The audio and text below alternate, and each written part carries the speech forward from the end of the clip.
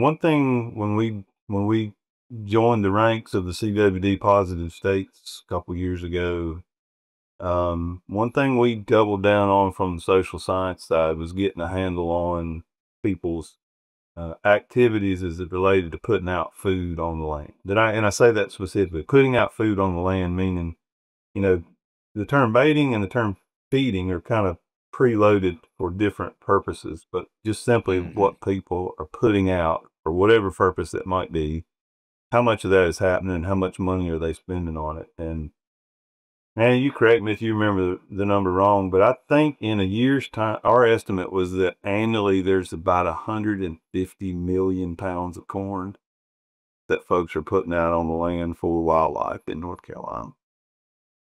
That's just sort of a staggering number to think about, and that would be all all species of wildlife together. So deer, bear, songbirds, whatever them, but it's primarily deer and bear. And that's just the corn, there's 150 million. Big numbers for sweet potatoes and other stuff too.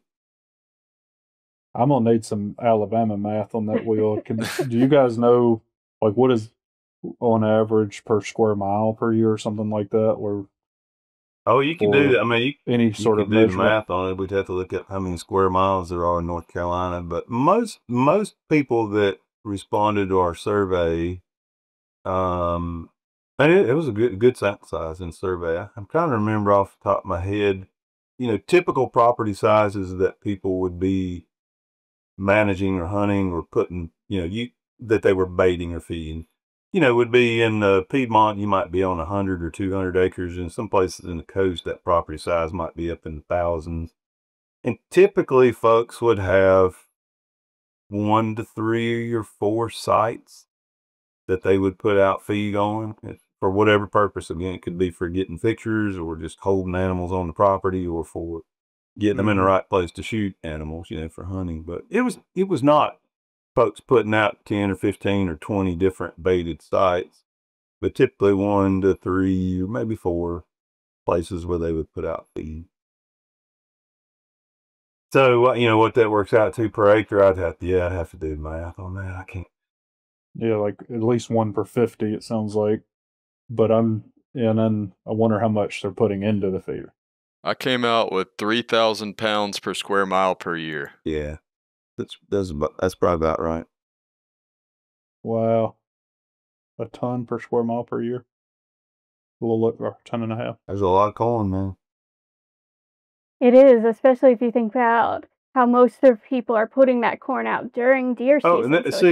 So I'm glad you said that, Anna, because that was one of the decision that, there's a bunch of decisions that, the commission is trying to struggle with on CWD management and deer hunting management. How does that interplay with, I know it's a turkey podcast, but, that has bearing on bear hunting. It has bearing on turkey hunting, feeding in the fall. That's a barrier to having the fall turkey season stuff. But one of the things we were looking at was, how would that impact deer hunting? And it was, like Hannah said, really the vast majority of that corn was being used during the fall, during the open deer season. So the rule that we have right now in our CWD surveillance areas or CWD management areas, prohibits putting out food outside of the deer season. So basically September through the end of December, it's legal to use corn or whatever natural food you wanted, essentially for hunting during the fall. But then the rest of the year, it's prohibited in those areas. So that was really good data to see in that survey that was not going to be something that would change people's enjoyment of hunting because they couldn't put that food out all year round.